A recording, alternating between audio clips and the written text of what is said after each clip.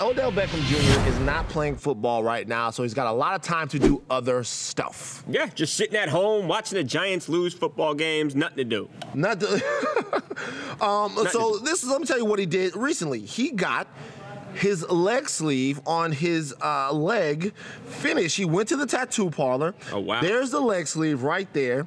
He's got a bunch of new tattoos on there.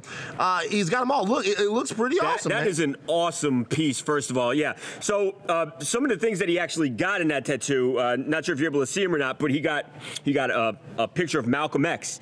He got Barack Obama, Martin Luther King Jr., Allen Iverson stepping over Tyronn Lue. You got to make Tyronn Lue feel good about himself. Right, which will be on Odell Beckham's leg forever. But yeah, man, it's a really expansive piece that took a long time, but it means something to him. So I'm looking at all of these things, and the one thing that's out of place right there is the Joker.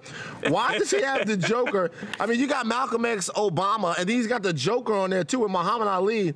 Like some of the most important people in the history of this country, and the Joker. And the Joker. Well, maybe he's here to burn it all down like the Joker was. Who knows, man? And I'll tell you one thing, though. The sleeve looks amazing. Top notch. Absolutely. Keep doing your thing, Odell. I guess on the football field at some point in the future. If you like what you just saw, videos, great stories, and crazy photos, we've got more like it every single night on TMZ Sports on FS1.